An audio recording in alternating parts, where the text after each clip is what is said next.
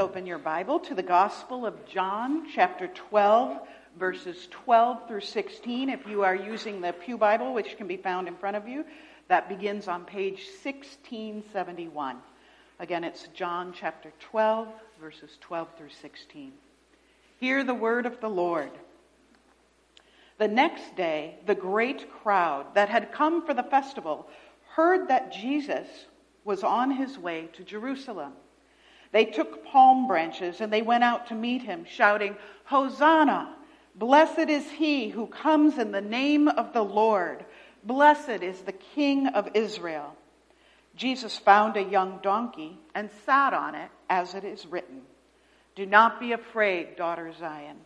See, your king is coming, seated on a donkey's colt." At first, his disciples did not understand all of this. Only after Jesus was glorified did they realize that these things had been written about him and that these things have been done to him. This is the word of the Lord. Thanks be to God.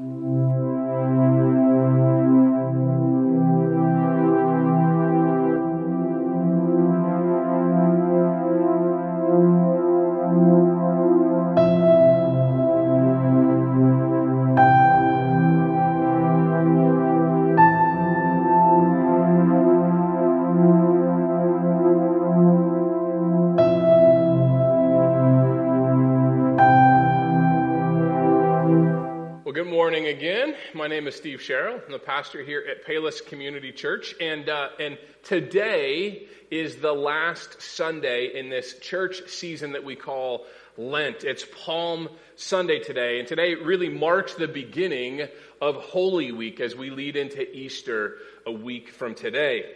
And Palm Sunday is the beginning of Jesus' last week on earth before he was crucified. And so today, what we're going to do is we're going to take a look at one final if-then statement. Each week during Lent, we've been looking at a different if-then statement. And so today, the statement we're looking at is this: if our power was enough, then the cross wasn't necessary. Now, in week 3, I talked about if our strength was enough, then the cross wasn't necessary. And while strength and power are related, they're not the same thing. Strength generally refers to our physical or mental ability to exert force or to resist force. And strength can be built through exercise, through training, through practice. It's often associated with qualities like endurance and agility and toughness, mentally or physically. And when I say power, though, what we're talking about today, when I say power, I'm talking about the ability to influence or to control something. And so when I talk about power this morning, I'm talking about the ability to influence or control something. And today we're talking about that ability to get things done, to make something happen. A person could be physically or mentally strong, but lack the power to influence others. Or they could be powerful, but physically weak. You see, strength is primarily a measure of personal ability, while power is a measure of one's influence. And so when I say, if our power was enough, then the cross wasn't necessary, I'm saying if our ability to influence things or to control situations was enough, if we had the power to get done what needs to get done, then the cross wasn't necessary. And I can think of two major reasons why our power is lacking. It's because we lack the ability and the authority. Right? The two reasons that our power is insufficient is because we lack the ability and we lack the authority. And so I want to look at the first one of those, look at what I mean when I say that we lack the ability. Okay? We lack the ability. When I say we lack the ability, I mean exactly that. That we are not able to contain all the power needed to save ourselves. Even the most influential or powerful person does not have the ability to get everything done or to make everything happen that they would like to get done or make happen. Why? Because all of us are finite beings. If we possessed enough power within ourselves, then there would be no need for the cross. There would be no need for the cross and its redemptive power. Now, there's a story that's found in Scripture where God shows very clearly that He does not need our power in order to get things done. And I'm not gonna read the whole story from Scripture. It's a really long one. If you want to read it later, I would suggest you do. Write yourself a note, and you can find this story in Judges chapter 7. So I'm going to just tell the story from Judges chapter 7. It's a story about a man named Gideon and the Midianites. And in Judges chapter 7, we read all about this man Gideon, who was called by God to lead the Israelites into battle, and he's leading them into battle against the Midianites. And Gideon gathers up an army of 32,000 men. And then God told him that the army was too big. And so he instructed Gideon to tell any of the soldiers that if any of them were afraid, they were welcome to go home. And out of the 32,000 men that Gideon had gathered, 22,000 men said, "I'm afraid, I'm out. I'm going home." Leaving only an army of 10,000. But then God said to Gideon that 10,000, that army of 10,000, it's still too many. So he had Gideon bring all of the men, all 10,000 of them, down to the water to drink. Most of the men knelt down and put their faces in the water to drink, and only 300 of them cupped their hands in the water and brought their hands up to their face to drink the water. And only those 300 men were chosen to go into battle. And with this small army of 300 men, Gideon defeats the Midianite army of 135,000 soldiers. 300 against 135,000. And this story demonstrates biblically, it shows us that our strength alone isn't enough, because it's not about the size of the army, but it's about the power of God. See, Gideon and his men were vastly outnumbered, but with God's help, they were victorious. Now, the next thing I said that our power isn't enough because we lack the authority. Our power is not enough because we lack the authority. Now, this is important for us to remember, especially those of us who identify as control freaks. There's nothing that God's power doesn't touch. Take the story that's found in Mark chapter 4, verses 35 through 41. I want to ask you, if you've turned in your Bibles to our scripture passage today, turn to Mark. It's the second book in the New Testament. Matthew, Mark, Luke, John. It's the second gospel. So let's turn to Mark chapter 4. We're going to start at verse 35. We'll come back to the passage that Jill read earlier in just a minute. But I want us to really take this story in from Mark chapter 4, starting in verse 35. It says, "That day when evening came, this is Jesus said to his disciples, 'Let us go over to the other side.' So leaving the crowd behind, they took him along just as he was in the boat. There were also other boats with him. A furious squall came up, and the waves broke over the boat so that it was nearly swamped. Jesus was in the stern, sleeping on a cushion. The disciples woke him and said to him, 'Teacher, don't you care if we drown?' He got up, rebuked the wind, and said to the waves, 'Quiet, be still.' Then the wind died down, and it was completely calm.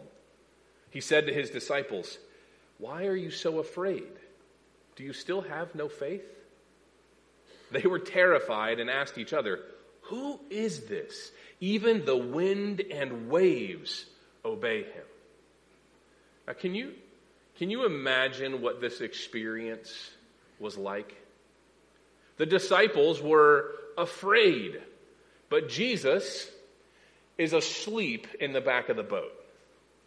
They're so afraid that they woke him up saying, "Teacher, don't you care if we drown?"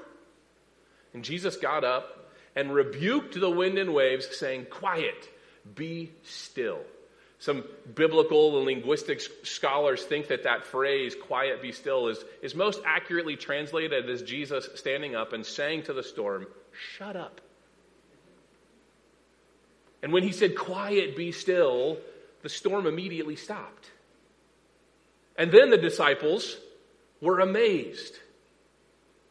That is authority. That's power. See, friends, we don't have that kind of power. Over the last week, if we've been watching the news at all, we've seen storms that have torn across different parts of our country, creating all kinds of devastation, damage, and even fatalities. We can rebuke the storms all we want, but they're not under our authority, are they? Yet Jesus could calm even the most violent storm with just a word. There's another story found in Mark chapter 11 where Jesus rebukes a fig tree and the fig tree dies. These are just these obvious examples from Scripture showing how our power is lacking compared to God's. And it's because he has both the ability and the authority. And so this week's if-then statement that we're looking at, like last week's statement, is one where I think those of us who are believers in Christ, we kind of already know and believe. Right? We know that we can't control everything as much as we would like to. We understand that we can't just defeat those in this world who come against us. We don't have the authority to calm the storms in our life with just a word. But unlike last week's statement, I don't think we struggle with the thinking that we should be powerful enough. I think where we struggle is in understanding or accepting that God will not always show his power the way we think God should show his power. See, we have our definition of what real power is. And then when God doesn't handle certain situations with our definition of power, then we tend to question him. And so today I want us to consider how this ties into what we talked about last week. Where last week we talked about how God's wisdom is so much greater than ours. That he has the perception and the perspective that we don't. And because we lack that perception and perspective, we don't always understand how some of his decisions that may seem like he's waiting too long to show his power are actually examples of his true power. So let's take today's passage that Joe read. Let's use this as an example. John chapter 12. Matthew, Mark, Luke, John. You're almost already there. So turn from Mark to John chapter 12. We're going to start in verse 12.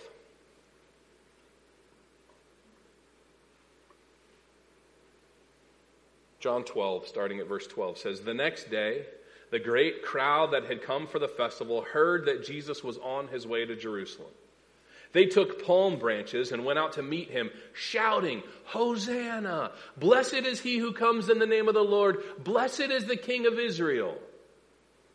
Now this passage says that a great crowd who had gathered to celebrate the Messiah came out waving palm branches. These palm branches were ancient symbols of victory. And they were waving these palm branches, which were symbols of victory, and they were shouting, "Hosanna." Now this term Hosanna was most famously used in Psalm 118, and it means save us now. When we think about shouting Hosanna, it's saying save us now, save us now. Hosanna became a figure of speech that would praise God. It was used to praise God for his deliverance. And it was often said in support of a king or a victor.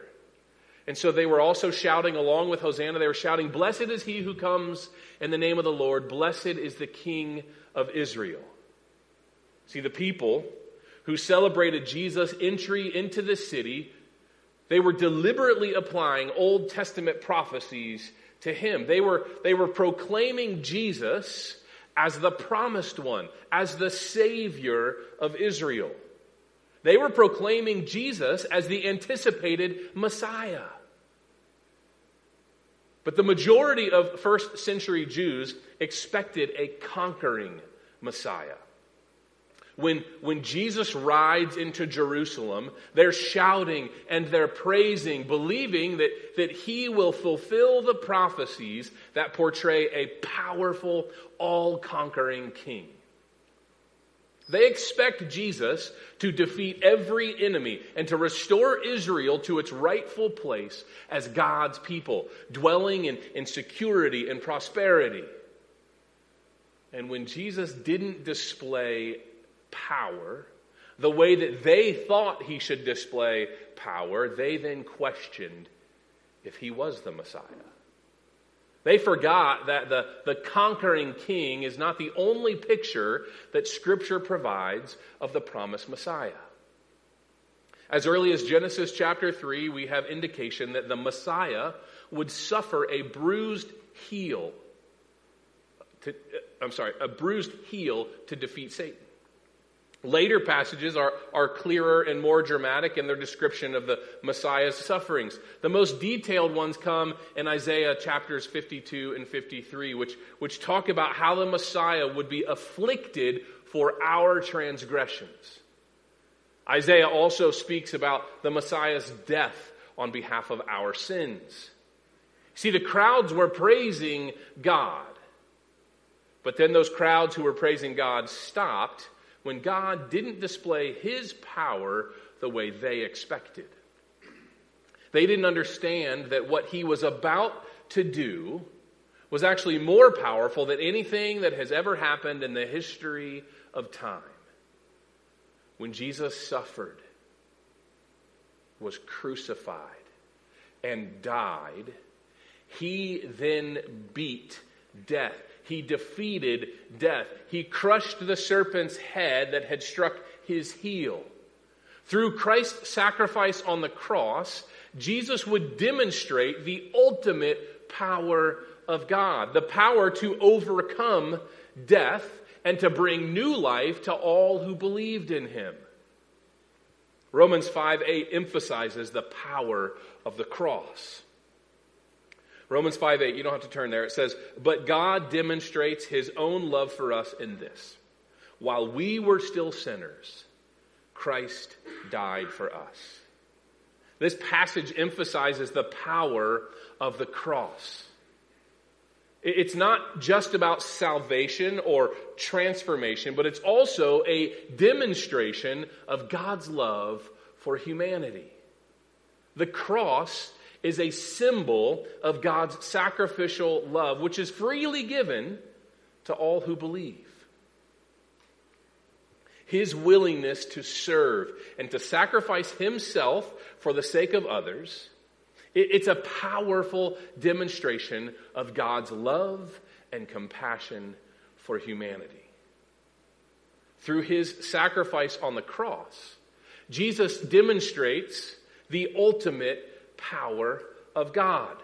The power to overcome sin and death and to offer a new hope, to offer new life to all who turn to him.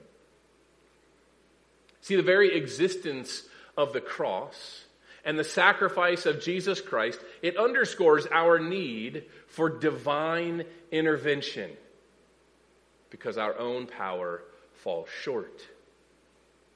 Accepting the sufficiency of the power of God, however he chooses to display it, is an essential part of the Christian faith. See, from the creation of the world to the redemption of humanity, God's power is evident throughout Scripture. Scripture demonstrates that the power of God is necessary for us in many ways, including our salvation, our spiritual growth, and our ability to resist temptation. And if our power was enough, then the cross wasn't necessary.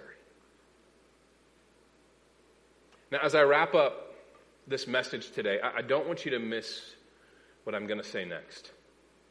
This entire series throughout Lent has been pointing us to the necessity of the cross. our knowledge, our goodness, our strength, our justice, our wisdom, all fall short because we lack the power. We don't have the ability or the authority to display the power needed to save ourselves or anyone else. But, and I really need you to hear this but we have access to God's power through the Holy Spirit. We have access to God's power through the Holy Spirit. It's because of the cross that we have access to God's power through the Holy Spirit. Let me read Acts chapter 1, verse 8. Jesus tells his disciples, "But you will receive power when the Holy Spirit has come upon you, and you will be my witnesses in Jerusalem and all Judea and Samaria and to the ends of the earth." 2 Timothy 1:7 also tells us, "For the Spirit God gave us does not make us timid, but gives us power, love, and self-discipline." We have access to God's power. But we only have access to God's power through the Holy Spirit. Revelation chapter 4 calls it the sevenfold spirits of God. And back in the book of Isaiah, it explains that this sevenfold Spirit of God, whenever it says the sevenfold Spirit of God, it's listing the attributes of the Spirit of God. This is different from the fruit of the Spirit. But the attributes of the Spirit of God can be found in Isaiah chapter 11, verses 1 through 3. It says this, it says, "A shoot will come up from the stump of Jesse. From his roots a branch will bear fruit. The Spirit of the Lord will rest on him, the Spirit of wisdom and of understanding, the Spirit of counsel and of might," power, "the Spirit of knowledge and fear of the Lord, and he will delight in the fear of the Lord." This passage from Isaiah is talking about the Messiah. This branch of Jesse that it references is Jesus. And it says, "The Spirit of the Lord will rest on him, the Spirit of wisdom and of understanding, the Spirit of counsel and of might or power, the Spirit of the knowledge and fear of the Lord." See, Isaiah was saying that when the Messiah comes, the Spirit of God will be on him. And that Spirit contains real, complete, perfect, divine wisdom, understanding, counsel, power, knowledge, and fear of the Lord. We have access to the Spirit of God and to these attributes of God when we acknowledge that without the cross and without what Jesus did for us there, we would all be lost. And when we accept it, Jesus says that you'll receive power when the Holy Spirit has come upon you. When the Holy Spirit has come upon you, you will receive power. It is a promise. So why do we keep looking to ourselves or to other people or things that we think might be more powerful than us to fix the problems of this world? In church, the government is bigger than it's ever been. Access to mental health is more available than we've ever seen before. Most of us have more money and resources than we've ever had. But none of this will fix the broken state of this world we live in. Just this week, we heard about another school shooting. And people are crying out for reform. And I'm not talking left or right politics, so don't shut me out here, but please listen to me when I say that the world does not have the power to fix our brokenness because the problem is spiritual. You see, we're living in a time where government and medicine and financial resources are abundant, but the church is shrinking. Many of you who come and worship here each week may not know this, but being a pastor, I read a lot of things. I see a lot of these surveys and studies, and every single year, more and more Christian churches are closing their doors for good. Every week is the last week for some churches to meet. Why? It's because we think that we can be enough. Church, if we were enough, then the cross wasn't necessary. We have actual access to the power of God through the Holy Spirit, and it's about time we get on our knees and access that power. We have to stop seeing worldly solutions to spiritual problems. We have to remember that the church of Christ will prevail. So let's get out of hiding. Let's get into the battle. The cross represents victory over sin and death. It offers a radical transformation in the life of the believer. And it's a display of God's love for humanity. As Christians, we should always remember that the power of the cross is where we place our hope and our trust. We should remember the power of the cross. We should live in the power of the Spirit that the cross provides for us. We are not enough. But the power that is available to us through the Holy Spirit because of what Christ did for us on the cross is more than enough. It's more than anything that we will ever need. Would you pray with me?